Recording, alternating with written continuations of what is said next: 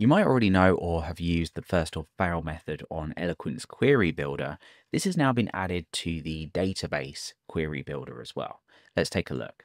Okay, so I've gone ahead and created a user out in the database just to test this. Let's go ahead and fetch that user out. So we'll go ahead and use the user model. Let's go and just say where the email address is alex@codecourse.com. And then let's go ahead and use first here just to demonstrate the difference between first or fail. So I'm going to go ahead and dump that user out. And sure enough, we get that user dumped out. Now, if this user doesn't exist for any reason, so let's just pick a completely different email address, we just get a null value. Now, you've probably already seen the first or fail method. If you haven't, what this is going to do is throw an exception, which will then cause a 404 status code to be returned to the browser. Give it a refresh, and there we go. So this is really useful for when you're working inside of a controller, you're picking up some data, but you don't want to wrap this in an if statement or use a helper like abort if or abort unless.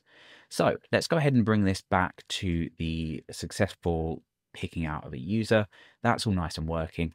This method has now been added to the database builder. So if you're not using Eloquent for any particular circumstance or any reason, this is now going to work for you using the DB facade. Let's go ahead and check it out.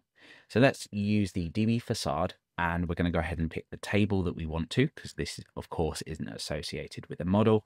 And we're going to pick this from the users table. Let's start to build up the query, much like we just have here. So we're going to say where email, and let's purposely pick one that doesn't exist in here.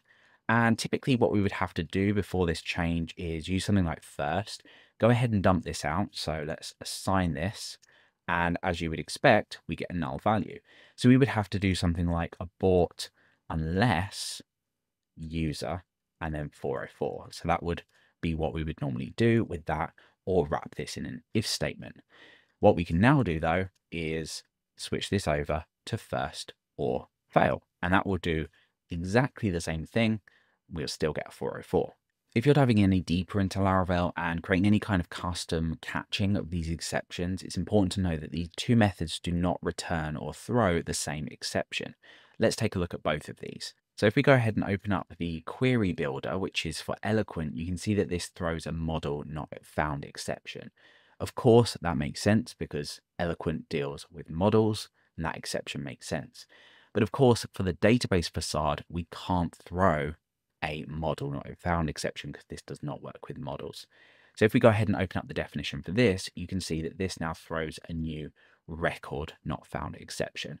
So on the surface of it, when you're building applications, it doesn't really matter which exception it throws. They both do exactly the same thing. They're caught and they render a 404. But if you are wrapping this in a try catch for any reason, then you'll need to make sure that if you are using the database query builder, then this does throw a record not found exception rather than a model not found exception.